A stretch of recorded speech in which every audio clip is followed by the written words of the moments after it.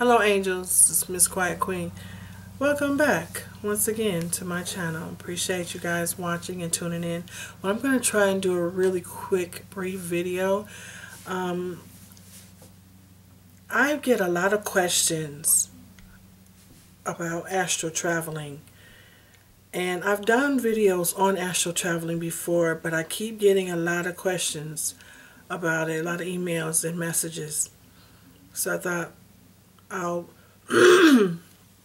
share with you something that I recently discovered that works for me. Now, many of you know that I'm not a big believer in self-induced astral traveling, when you lie down and you go into a trance and you try to leave your body, because it's easier for evil entities to come in, take over your body, or you can open up a gate for them to come in, and it's just dangerous. If you got to really know what you're doing when you do self-induced astral traveling. And a lot of people disagree with me, and we can agree to disagree. I'm not going to do it, and I would appreciate it if nobody else does it unless they really are sure. And even then, it's hard to say that you're not leaving a doorway open for someone. The best way is to allow your etheric self, your higher self, and your spirit guides to come down to your plane. At least you have to be on a certain frequency when you go to sleep, and they can come and, you know, enchant you, and if that makes sense, and bring you to that plane, and you can soul travel, where it feels like you're flying. And I'm going to tell you about a method that is foolproof.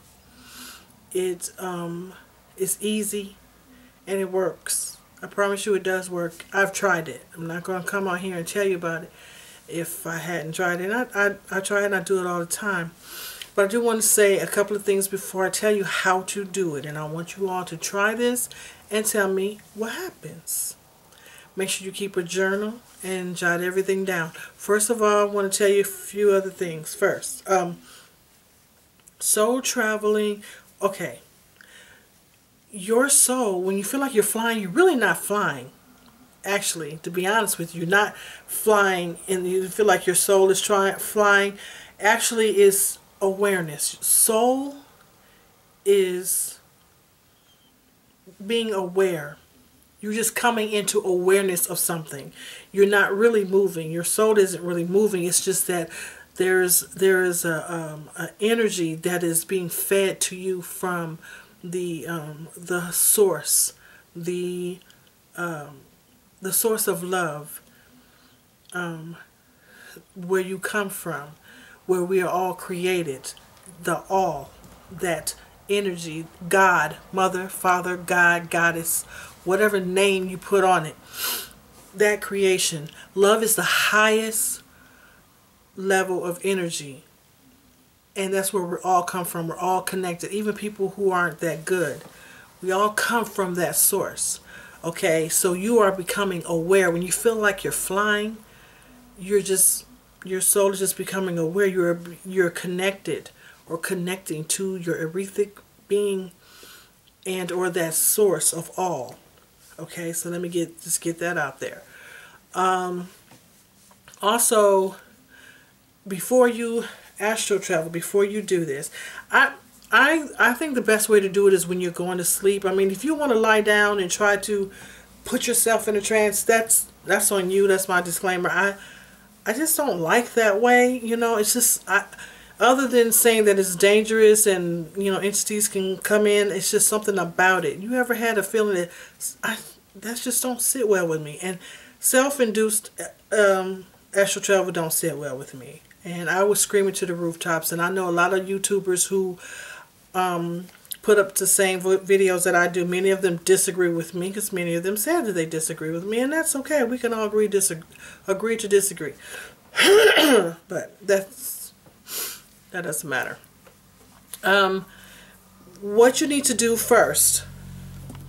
Well, I was going to say that I believe in sleep and astral traveling while you're sleeping. You know, it's safer that way, because sleep is necessary and something that you're going to do anyway. Alright, so first thing you need to do is you need to pray.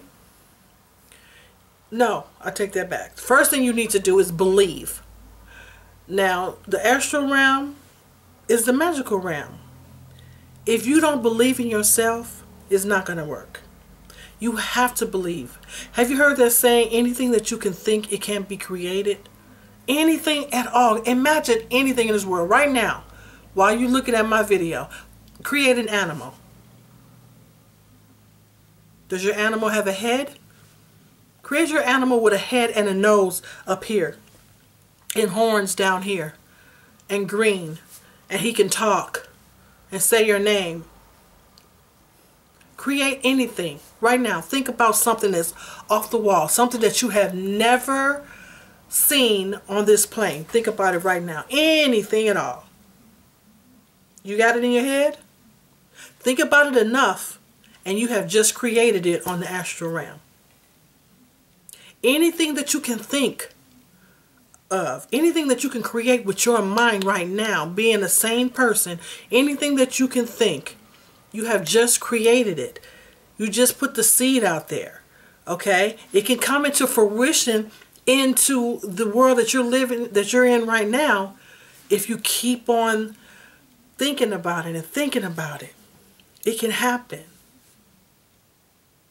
Yeah, it really can. I've done it many times. I'm going to do a video on the things that I created and brought it to physical life. Yeah, if I don't do it for a while, y'all remind me. But I promise you, it happens. It works. It really does. So whatever it was that you just thought about, you just created. You just put the seed out there. But you have to believe.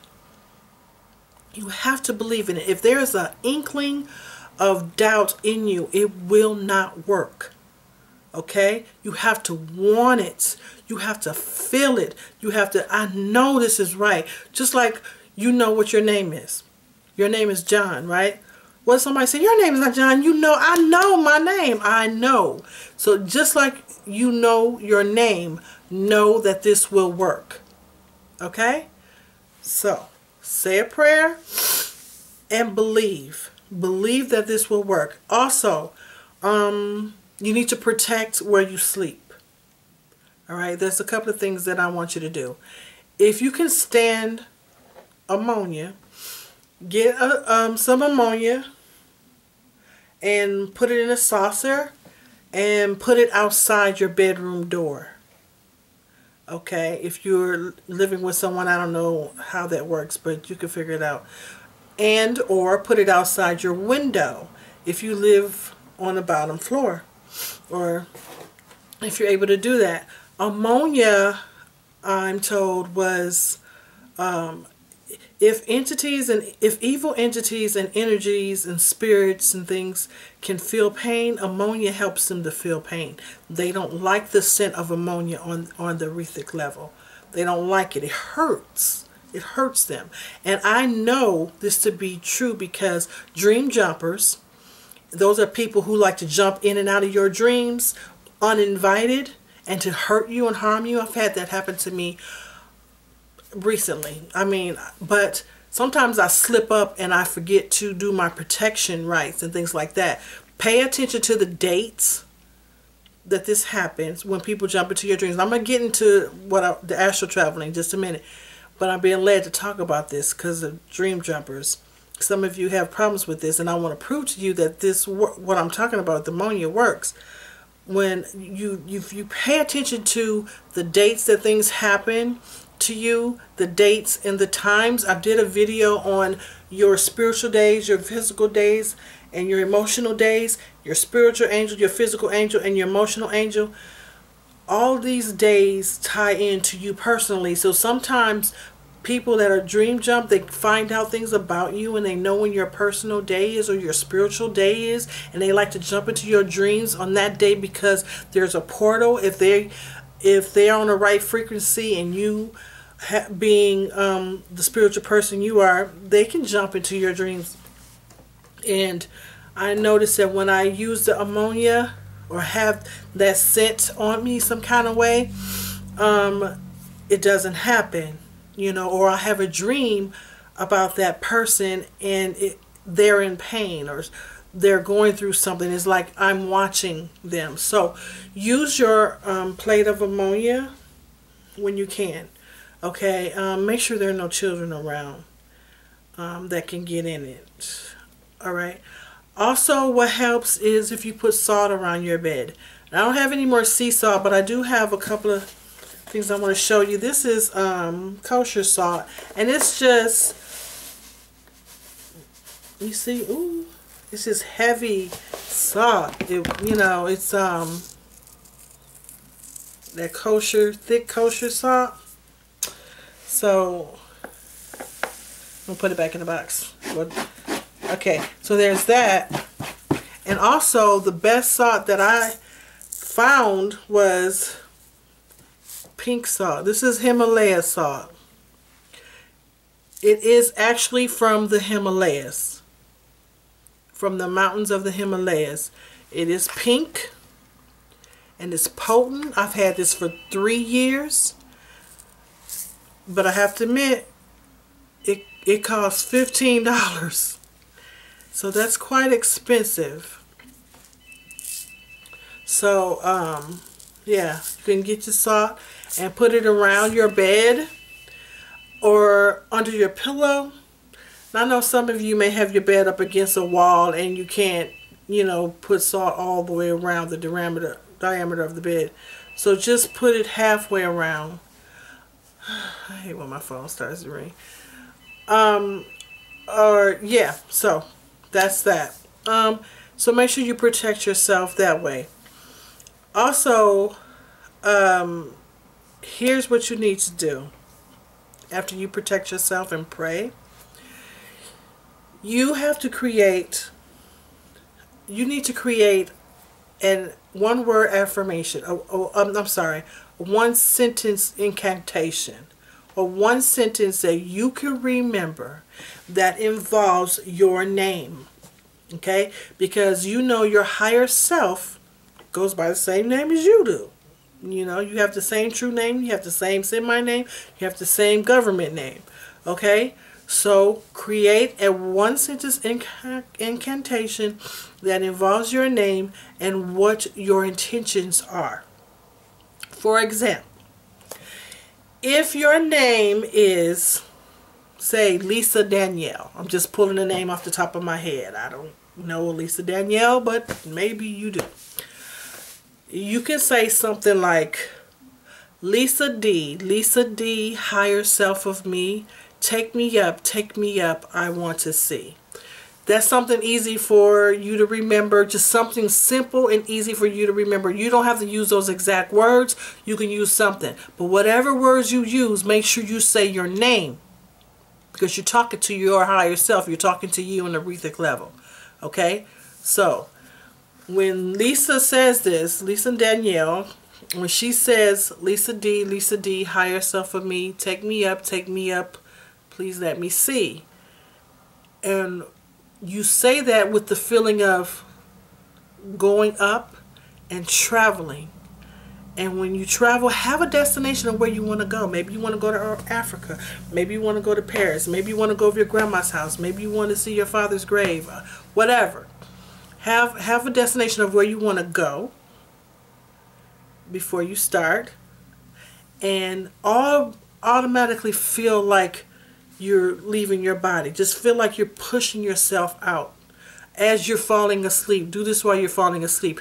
Now, there's a lot of things you need to do at the same time because you have to multitask. So, when you say this one sentence incantation, you start running. You're running, and then you jump. And then after you jump up, you say it again. Lisa D, higher self of me, take me up, please let me see. And then you run, and then jump up. Lisa D, higher self of me, take me up, please let me see. And you run, and jump up. Keep doing that over and over again until you fall asleep. Don't get upset if it don't happen the first night, because if it doesn't, I can bet you every dime in my pocket that it's because you have some type of doubt. Or you're like, oh, I hope this works. You can't say that. You can't say, I hope this works. Like, I'm going to astral travel. I'm going to do this. Okay? So, and also remember that there's no time on other realms. Okay? Only time exists here. You know, we're the only one that measure time. You know, so by the time your wishes get to the etheric level, by the time you create enough frequency, enough positive frequency to get there, it could be next week. But on that realm, it's just a few minutes. Does that make sense? So keep trying over and over again, and that's foolproof. I'm telling you, it works. I've done it so many times, and it works. So if you have any questions, let me know, inbox. Go ahead and share this video, and let me know how it works out for you. Thank you so much for watching, angels. Till next time, stay in the light.